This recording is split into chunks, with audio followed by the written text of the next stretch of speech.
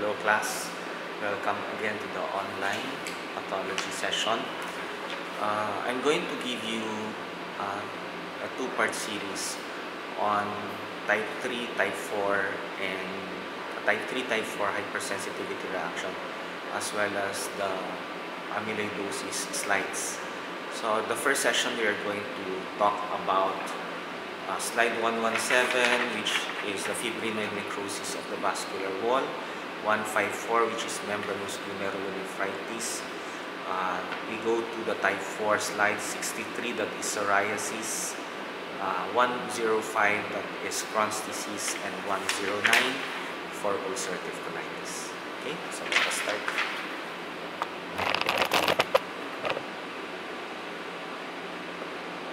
Okay, our first slide is slide 117, which is fibrinoid necrosis of the vascular wall. So in the type 3, which is the immune complex mediated hypersensitivity reaction, the principal morphologic manifestation of this type would be acute vasculitis. So in this particular slide, we would appreciate the presence of vasculitis. So this is the I think this is the aorta, or a large vessel, large artery. There would be the presence of fibrinoid necrosis on the intimal portion, or the tunica intima. When you say fibrinoid necrosis, it is characterized by having a smudgy, eosinophilic appearance of the necrotic area, and it would be accompanied by presence of neutrophils. So you would see a lot of neutrophils in the slide, not only in the tunica intima that would show the presence of fibrinoid necrosis, but also in the lower portions, okay, in the tunica media and even in the tunica anterior. Okay, so where do we see this one? We can appreciate this with those with vasculitis, like polyarteritis nodosa, those with cutaneous vasculitis, and in other forms of vasculitis. Next, we have slide 154. This is membranous glomerulonephritis.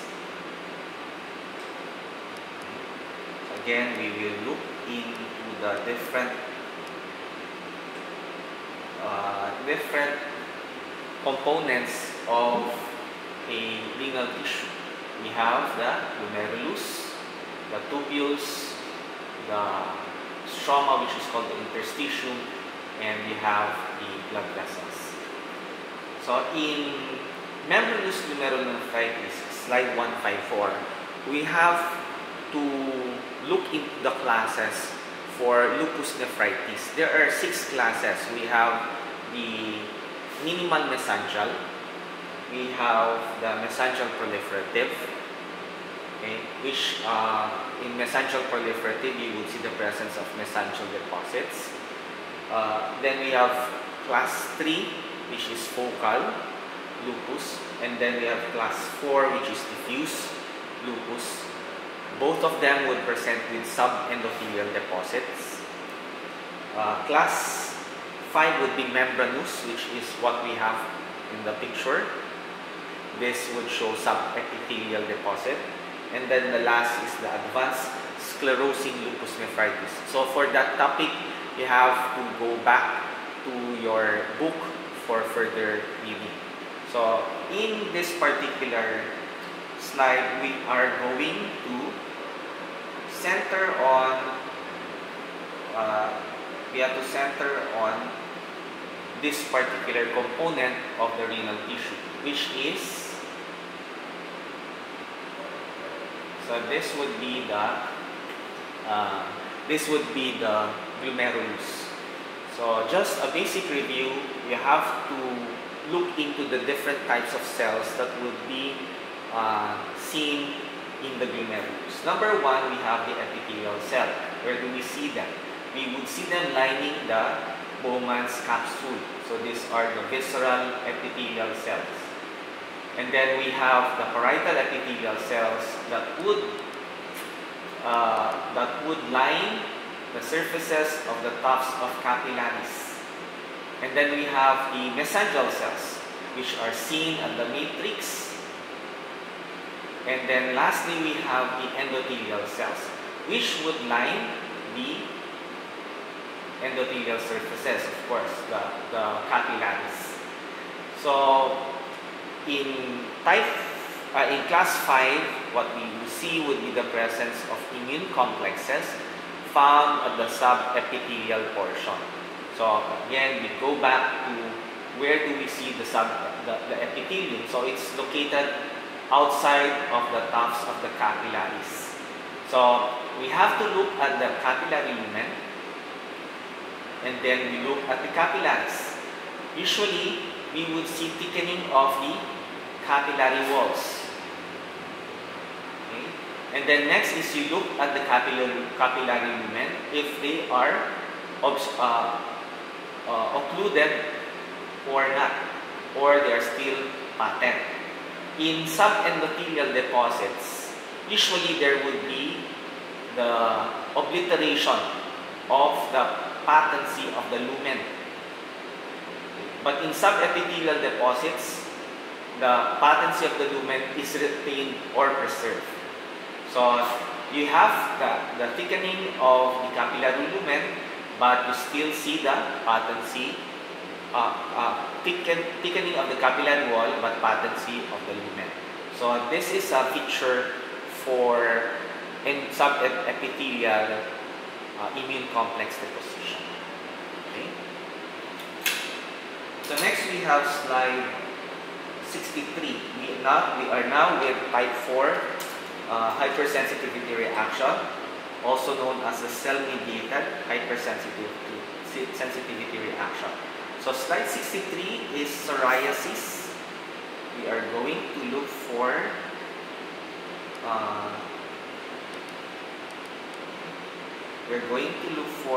the features pertaining to psoriasis.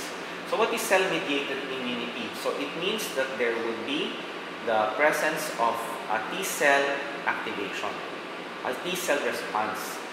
So in psoriasis, we will take note that there are sensitized T helper cells, particularly the Th1 and Th17, as well as the CD8, and they would then be infiltrating into the skin or in the dermis and epidermis. Okay. Grossly, our patients would present with pink to salmon or salmon-colored plaques noted in the skin. So they can be seen at the nape area, at the lines of the hairlines, at the elbows, at the buttocks, or at the knee. So what we would see histologically would be the presence of, number 1, acanthosis. So when you see acanthosis, there will be epithelial proliferation or hyperplasia. So there would be an increase in the number of cells in the stratum spinosum. The other layer or the other stratum, the stratum granulosum, would be thinned out, this portion. And then the stratum corneum would show parakeratosis. When you say parakeratosis, there would be an increase in keratinization in this area, but there would be retention of the nuclei. So there would be presence of intense keratinization of the cells, but there would be retention of the nuclei of the cells. Okay. So next we have the inflammation. So the type of inflammation that we have here is cell-mediated. It means that these are T cells or lymphocytes that would be infiltrating into the dermis as well as into the epidermis. Okay. We can see the presence of neutrophils also. So we can see the presence of neutrophils. Within the epidermis, in some portions of the epidermis, if you see aggregates found within the epidermis, you would call it as Munro's microabscesses, M-U-N-R-O. You also would identify the presence of mitotic figures because of the increase in the turnover of cells. So I'm going to let you see another mitotic figure that I have saw a while ago. Here, this one is a mitotic figure, and then we also have another one in this portion. So you can expect to see a lot of mitotic figures in this particular lesion. Okay, so this is psoriasis. Next we have the inflammatory bowel diseases. We have slide 105 and 109, which would be the Crohn's disease for 105. 109 would be ulcerative colitis. So let's start with the Crohn's disease. So Crohn's disease is an autoimmune disorder that is related to affected genes. Okay?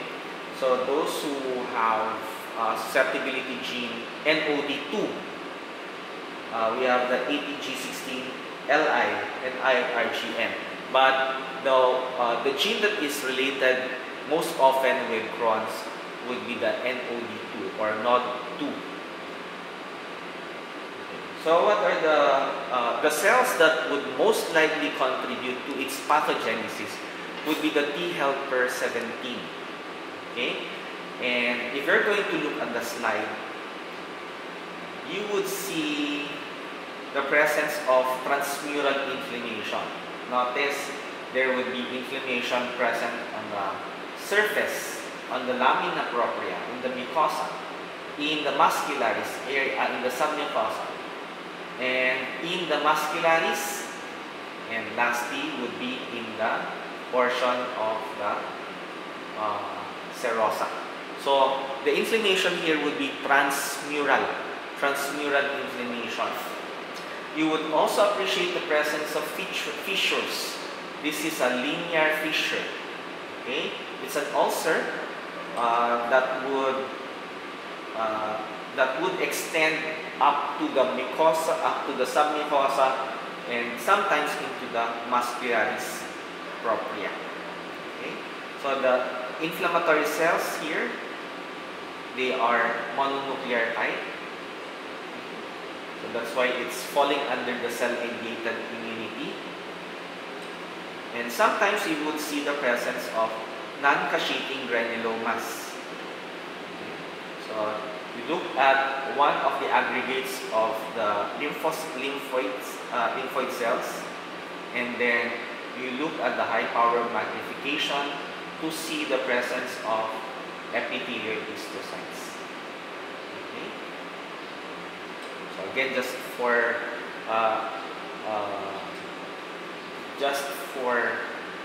a review, in Crohn's disease, it is NOD2 gene related. We have the presence of fissures, linear fissures. The inflammation is transmural. Okay, so extending from the mucosa, muscularis, submucosa, and serosa, and the presence of non-cascitating granulomas. Okay. Next, we have slide 109. This is ulcerative colitis. So in ulcerative colitis, we would see the presence of extensive mucosal and submucosal inflammation. Okay? Extensive submucosal and mucosal inflammation. But there would be minimal or there's no inflammatory cell present in the muscularis. Okay? So again, submucosal, mucosal inflammation would be noted in ulcerative colitis, but in the muscularis externa, it is minimal to nil or absent. Okay. So there's also the presence of pseudopolypoid formation because of the extensive inflammation. So there would be pseudopolypoid formation consisting of the mucosa and submucosa. Let's look at the high power magnification. We would also see inflammation of the crypts or the intestinal glands. This would be a segmenter. If you would see the presence of inflammatory cells within the gland, okay, but not the lumen, we call it as the crypt abscess, cryptitis. Okay, but if you would see the presence of inflammatory cells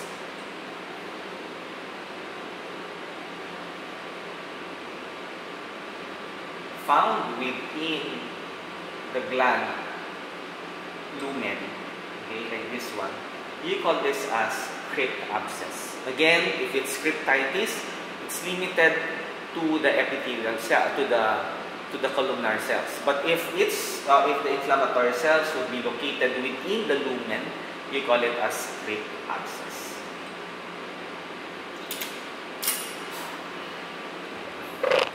Okay, class. So that is the part 1. I'm going to give you the part 2 later.